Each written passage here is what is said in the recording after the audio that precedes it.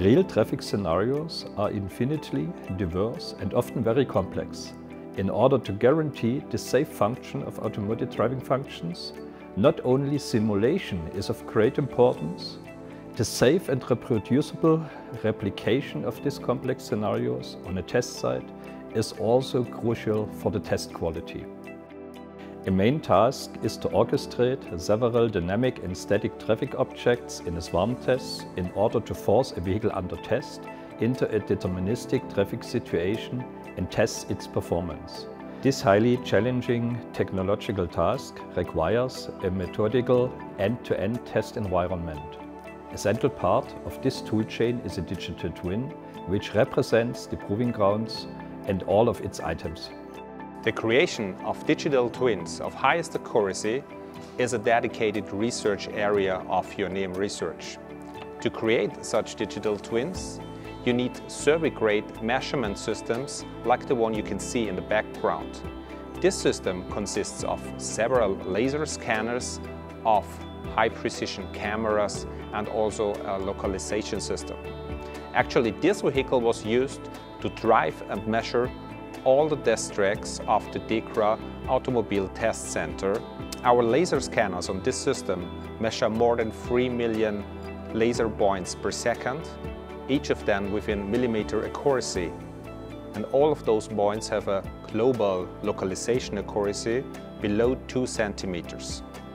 By average, we have about 3,000 points per square meter density.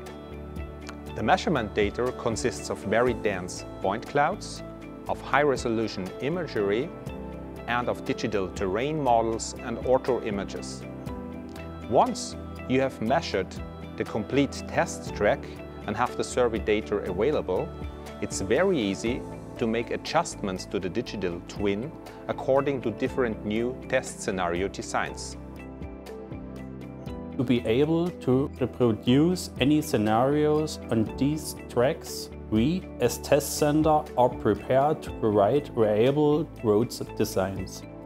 This includes road markings and guardrails, as well as traffic signs and light signals, and range from curbs to replicated building frontages. In order to be very flexible in updating digital twins according to new test scenarios, low-cost drones can be used. This means that scenarios of any design can be made available as a digital twin in the shortest possible time. Georeferenced high-precision data provide the basis for the digital preparation of the tests. These are used to generate virtual high-definition maps of our test sections in standardized formats, such as ASAM OpenDrive. On the one hand, the maps are used for the centimeter-precise control of each scenario participant, and on the other hand, for the composition of the scenario description. In a complex scenario, multiple functions of a test vehicle can be addressed to approach the assurance of full automated driving as well. Here we have an example where 6 participants perform a scenario as a swarm.